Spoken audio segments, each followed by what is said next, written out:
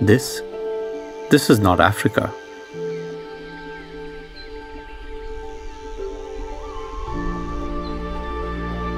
These cheetahs have found a new home in central India's Kuno National Park. Following years of combined efforts, cheetahs were finally brought in from Namibia and South Africa. But why did the government of India think this was so important? Well, to understand it, let's go back in time. Cheetahs have always been a part of this landscape, from prehistoric rock paintings to tapestries found in Mughal courts. There is enough evidence to support this argument. In the early 1950s, it was realized that India's last remaining cheetah is now no more. And it was then that talks of reviving their numbers began. After studying various forests, Kuno was chosen as the place to establish a viable meta-population of cheetahs, where they can roam free as top predators. And why Kuno? You see, Kuno has vast grasslands, scrubby forests and wooded savanna. Just the type of forest that cheetahs prefer. A perennial river that irrigates this fractured landscape, and a combination of pipelines that indigenously fill up water holes using just gravity. This ensures plentiful water throughout the year. The idea of bringing cheetahs from Africa opened a floodgate of doubts.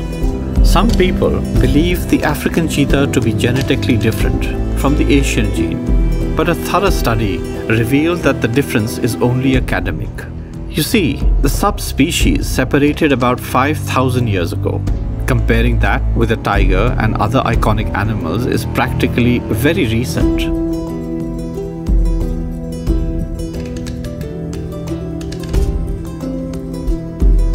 Following rigorous research by international experts and field studies by eminent Indian scientists, groundwork began on making Kuno ready to welcome the cheetahs. An enclosed area of epic proportion was prepared, which would house them for a few weeks as they acclimatized to the new surroundings.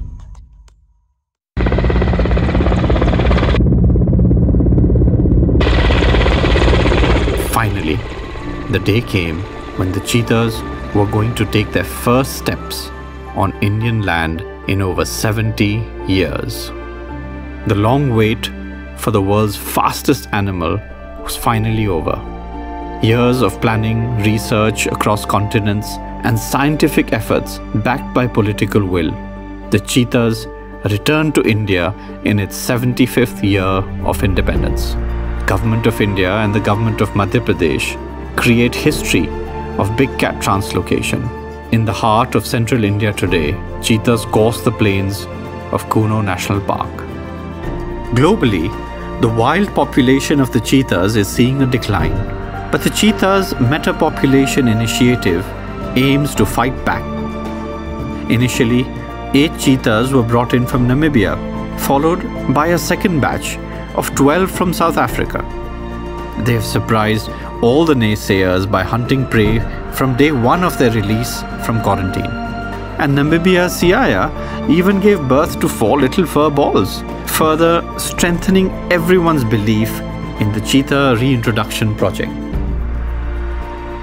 Today, Kuno is basking in the glory of the initial milestones achieved. But every day is a new challenge.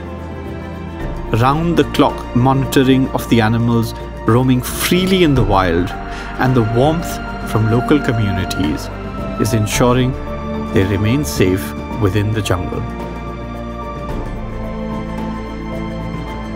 At the same time, under the Cheetah Action Plan, alternate sites are being prepared for the second and third home in Gandhi Sagar and Noradehi, making ground for cheetahs to reclaim their lost territory.